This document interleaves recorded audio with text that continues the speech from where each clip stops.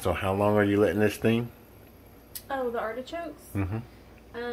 I usually let those steam for like 20 to 30 minutes, but it's really like around 20 minutes I'll look with a fork, and if it just goes into the stem real easy, then it's done.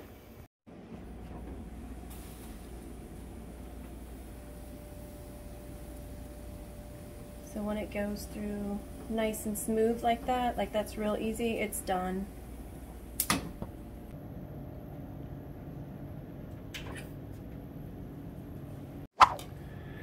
So what are you doing now? I take these and I cut them in half, which is not the easiest thing. This actually takes a little practice, and I don't always do it super great. And actually I like to cut the very tip of it off also.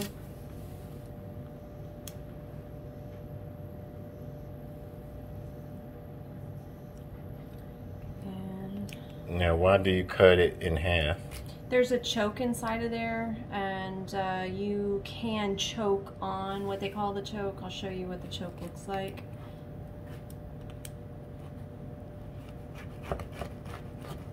It's best to use a sharp knife if you have a good one on hand for this, but even with a sharp knife it's a little awkward. But this right here is the heart. That's the meat of the flower, right?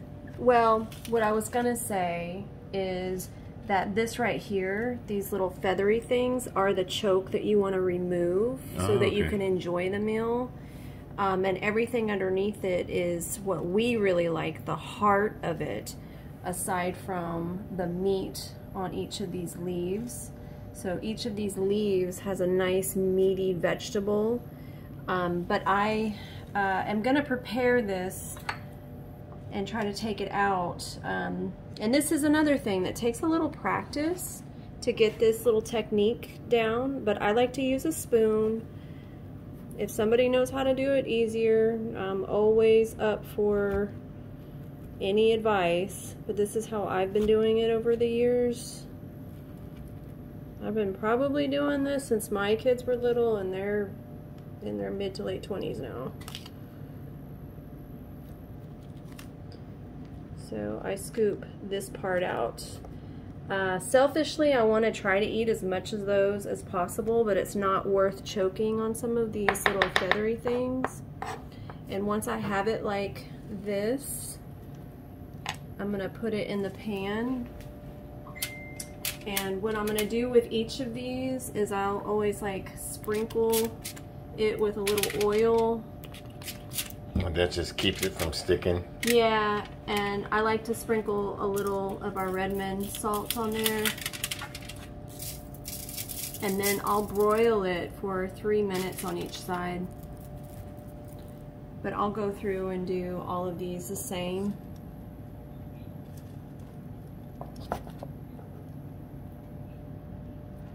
How long do you let these cool once you're doing it, preparing it like this? And I only do it because I don't like to touch them when they're hot, and obviously I'm not touching them hot right now because they're still on the warm side and I'm just impatient. So this is how I'm doing it while it's still pretty warm. But you don't have to wait for it to cool all the way. I just want to be able to tolerate touching it.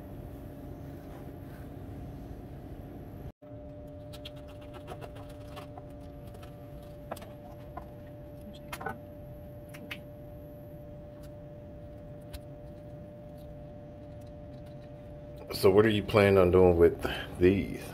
I usually put that in the compost. Oh. But part of like actually making this is being able to go through and treat myself. Oh, is that right? This is so good. Oh my god. And I never share this with you because I'm always the one that makes it. Oh. Just so you know. Like the chef's. Y'all see how she do me? Y'all see? Mm-hmm.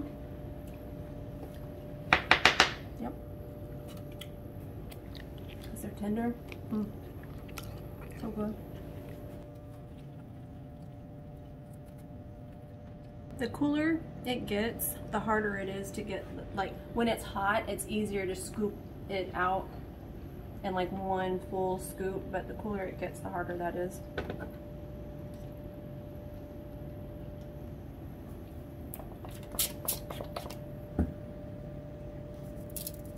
And you don't have to put oil on this. This is just really my preference because I don't like it sticking. I don't like the mess.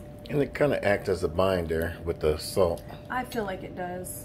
It's my preference, but this is really to each person their own, and do stuff for your own palate. This is a very healthy snack.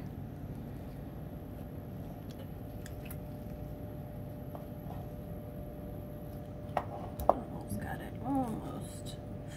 I want to leave that in there. Leave what? It was taking more choke than or it was taking more of the heart than I wanted it to, because the heart, that's the golden part. Like that is like the big prize when you're eating this, is getting to this part right here. So now what you're going to do is, after you get it all seasoned and stuff, you're going to put it in the oven. What temperature? I am only getting like a little char on here. So I'm just doing a broil, and that really just came from kind of replicating a little bit of what Cheesecake Factory did, because it always came with a little char on it, and I liked that for the presentation. You don't have to do this. That's just how I like it. So ours goes into an immediate broil on high, like it starts automatically. And this oven heats hot because it's propane. Yeah, so I go like 3 minutes on that side, and when I flip it over, then I'll do like 2 minutes. Bye-bye, see y'all in a few minutes.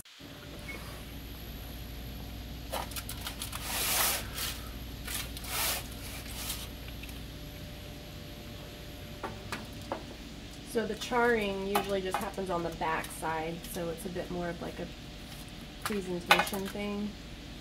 And I could go 3 minutes for more charring, but I have found that I prefer, with our oven, about 2 minutes. So this will just take practice.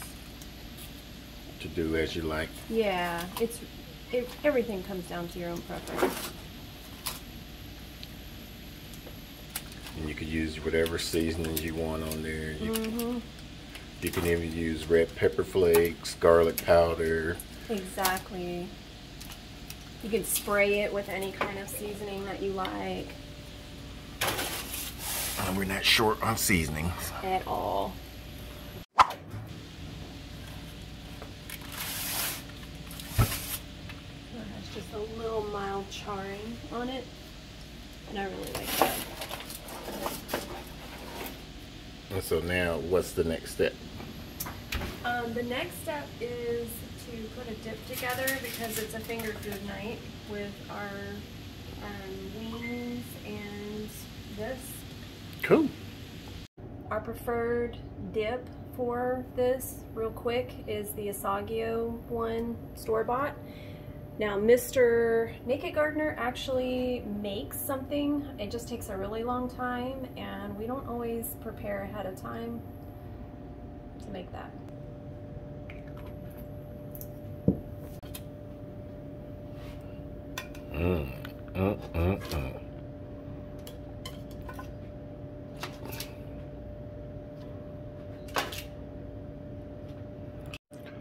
So, how do you like to eat it? You like to start from the inside, outside? I always kind of like take and just work my way into the prize, into the crown of it. So I just start taking them off like that, dipping them, and just scraping with the bottom teeth. So what you're basically doing is you're taking this, right? Yep. And you're dipping that, and you're taking most of all of that from there. Yeah.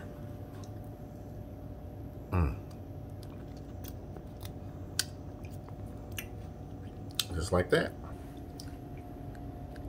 Do you recall when I introduced you to this treat? I thought I introduced you to it. Oh. Yeah, we were at Cheesecake Factory, and you ordered this as an appetizer.